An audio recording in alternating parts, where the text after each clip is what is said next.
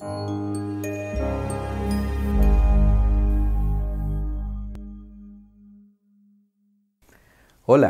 soy el pastor Caballero. Qué bueno que estás aquí con nosotros, dispuesto a tener otra lección completa.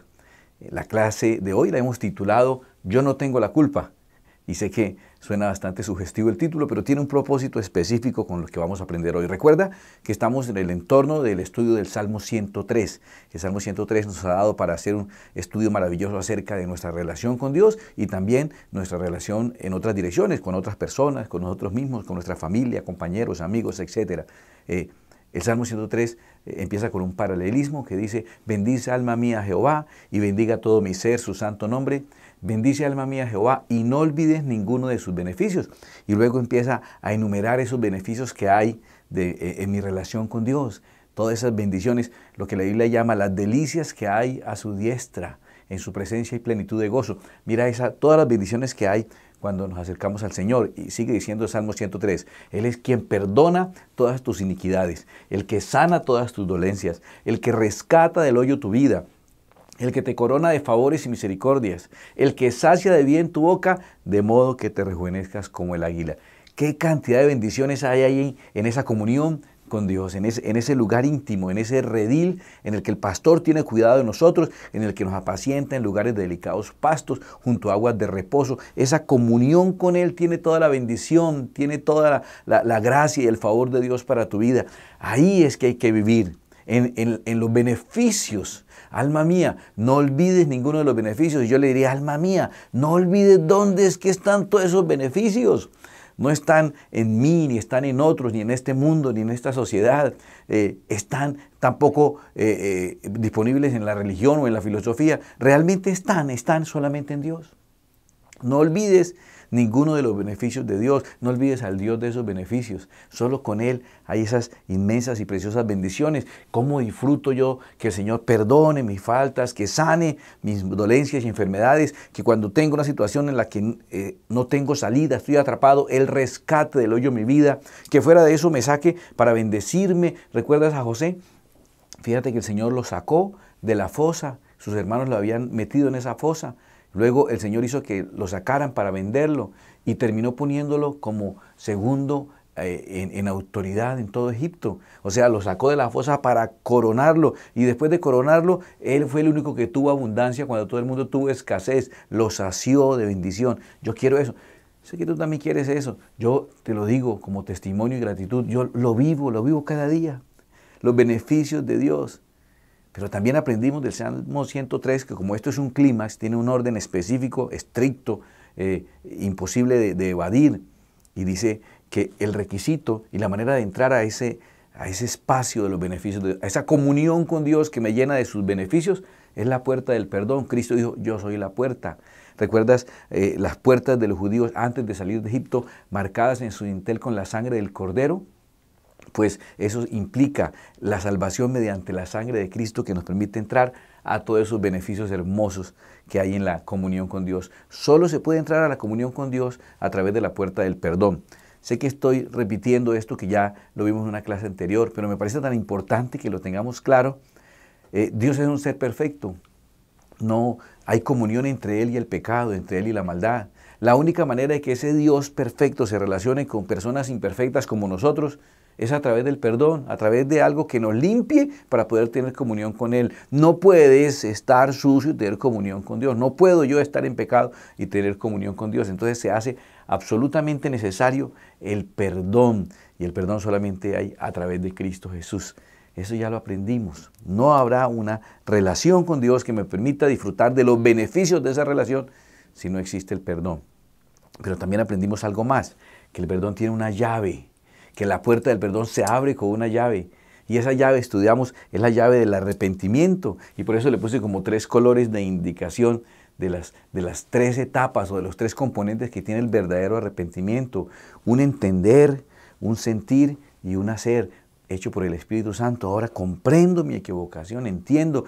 De oídas te había oído, dijo Job, mas ahora mis ojos te ven, entendí. Y luego dice: por tanto me aborrezco y me arrepiento. Mira, entonces un entender que le llevó a un sentir. Ahora ese entender que lleva a un sentir, obligatoriamente producirá un actuar cambiado. Nos enfatizamos mucho, lo vimos en una clase anterior, en el actuar, en cambiar tu conducta, que ese es el verdadero arrepentimiento, y aprendimos que no, ese arrepentimiento es falso, no tiene fundamento, no tiene sustento, es un entender que te lleva a un sentir que termina desencadenándose en un actuar. Esto es apenas el repaso, porque esto ya lo estudiamos.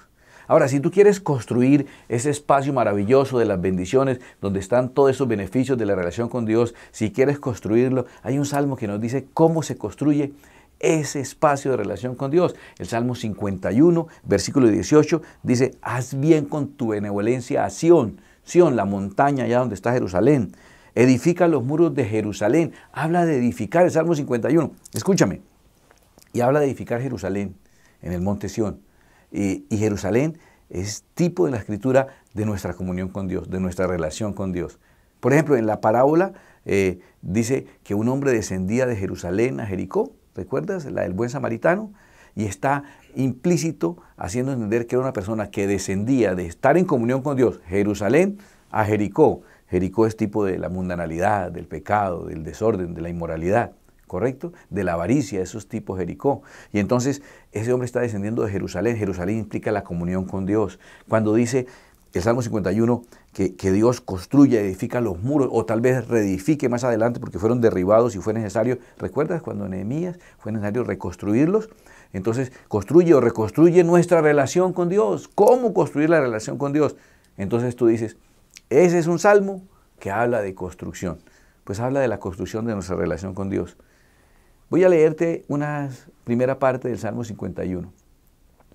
Y tú me vas a decir, en ese salmo que habla de la construcción de nuestra relación con Dios, ¿cuál es el tema central de ese salmo? Permíteme. Dice, ten piedad de mí, oh Dios, conforme a tu misericordia. Conforme a la multitud de tus piedades, borra mis rebeliones. Lávame más y más de mi maldad y límpiame de mi pecado. Porque yo reconozco mis rebeliones y mi pecado está siempre delante de ti, contra ti. Contra ti solo he pecado y he hecho lo malo delante de tus ojos, para que seas reconocido justo en tu palabra y tenido por puro en tu juicio. He aquí, en maldad he sido formado y en pecado me concibió mi madre. He aquí tú amas la verdad en lo íntimo y en lo secreto me has hecho comprender sabiduría. Purifícame con hisopo y seré limpio, lávame y seré más blanco que la nieve. Hazme oír gozo y alegría y se recrearán los huesos que has abatido. Esconde tu rostro de mis pecados y borra todas mis maldades. Crea en mí, oh Dios, un corazón limpio y renueva un espíritu recto dentro de mí. No me eches de delante de ti y no quites de mí tu Santo Espíritu. Vuélveme el gozo de tu salvación y espíritu noble me sustente. Voy a detenerme ahí, el salmo continúa, pero voy a detenerme ahí. El salmo de construcción de nuestra relación con Dios. ¿Realmente de qué se trata el Salmo 51? Te voy a decir de qué se trata el Salmo 51. ¿Recuerdas que David cometió ese gran error? Pobre David. David cometió un error grande, como todos lo hemos cometido. La diferencia es que a él le hicieron un hackeo total y contaron a todo el mundo su falta. Está en la Biblia el error de él. Está con lujo de detalles lo que él hizo. Pobre hombre. Cuando lleguemos allá al cielo, usted busque el que tenga la cara medio roja de vergüenza, achantadito. Ese es David, porque como la Biblia contó todo lo que él hizo.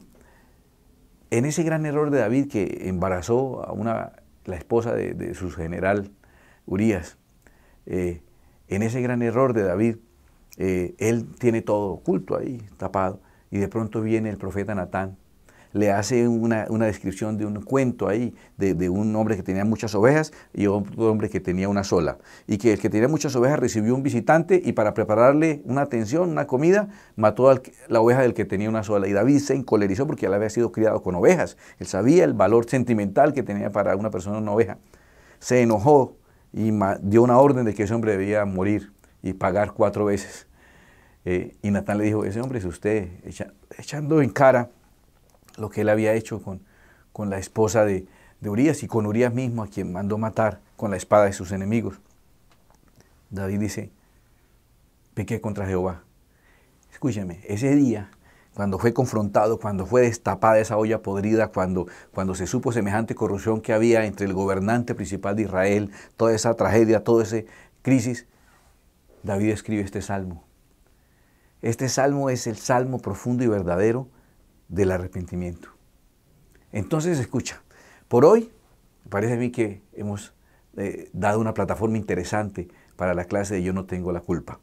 Y es, escúchame, el salmo que habla de cómo construir Jerusalén, de cómo construir una relación con Dios segura, blindada, con muros alrededor, una relación con Dios estable, adentro de la cual puedo tener todos los beneficios de Dios: perdón, sanidad, rescate, corona, saciedad, satisfacción. ¿Cómo construyo ese espacio? Curiosamente, el salmo que habla de cómo construir ese espacio es el salmo de arrepentimiento. Nos queda claro entonces que solamente hay esos beneficios en la comunión con Dios. Que solo se entra a la comunión con Dios a través de la puerta del pecado, del perdón de pecados, lavados con la sangre de Cristo. Pero que esa puerta del perdón de pecados tiene una llave, y esa llave es la llave del arrepentimiento. Quedamos en el punto exacto. Hasta aquí quería llegar y decirte que debes tener cuidado. ¿Cuál es el cuidado? Confundir esa llave con otra llave muy parecida. Muy parecida. De eso se van a tratar nuestras próximas 2 clases. Esa llave parecida es la llave de la culpa. Y la llave de la culpa no abre la puerta del perdón. La llave de la culpa es muy parecida y uno tiende a confundir las llaves. La llave de la culpa la podemos ver también en David, cuando él escribe en el Salmo 32 su fase mientras estuvo en la etapa de la culpa, no en el arrepentimiento. Arrepentimiento, Salmo 51. 32, en esta etapa, en este versículo 3 y 4, él está todavía en culpa. Y dice, mientras callé. Entonces, no hay arrepentimiento porque aprendimos que el verdadero arrepentimiento produce confesión. Entonces, mientras callé, se envejecieron mis huesos en mi gemir todo el día. Empezó a tener problemas, no sé si de artritis reumatoidea o de osteoporosis o algo, y debido a la depresión, porque de día y de noche se agravó sobre mí tu mano, y se volvió mi verdor en sequedades de verano. La culpa le hizo daño, le afectó, pero solo el arrepentimiento le permitió a él abrir la llave del perdón y entrar al espacio de la comunión con Dios. Solo aspiro, con la ayuda del Espíritu Santo, que entendamos cuál es la diferencia entre arrepentimiento y culpa, porque la culpa no es la solución. La culpa simplemente te enferma, te daña, te degrada, te lleva a situaciones muy lamentables. Es el arrepentimiento el que te abre el perdón de Dios. Por eso yo podré tener errores y debilidades, pero como se llama la clase, yo no tengo la culpa, no quiero trabajar mi pecado y mi situación con el mecanismo de la culpa, porque esa llave no funciona. Ojalá tú tampoco quieras moverte en ese espacio de la culpa y si quieres entender más, pídele al Señor, pidámosle al Señor que sea Él revelándonos su voluntad. Amado Dios que estás en el cielo, sea tu nombre bendecido y reconocido. Nosotros te reconocemos y confesamos que eres nuestro Dios, que eres perfecto Dios y que nosotros somos personas imperfectas.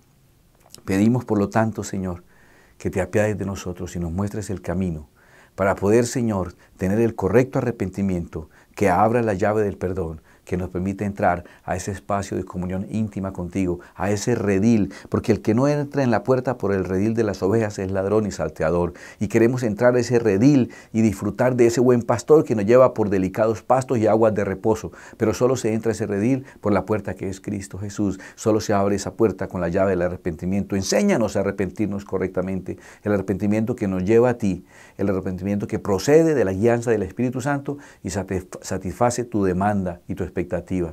Guíanos, Señor, porque queremos hacer tu voluntad en el nombre de Jesús. Gracias por haber estado con nosotros en esta clase. Quiero invitarte para que, si quieres ver en un solo bloque las 3 lecciones de esta clase, entonces por favor puedes ir a esta lista de reproducción que hemos preparado para que puedas el bloque completo estudiarlo. También te recuerdo suscribirte para que podamos estar en contacto y pendiente, compartiéndote todas las cosas que estamos publicando para ti y para tu crecimiento espiritual. Gracias por haber estado en esta clase de hoy. Te bendigo en el nombre de Jesús. Soy el pastor Caballero.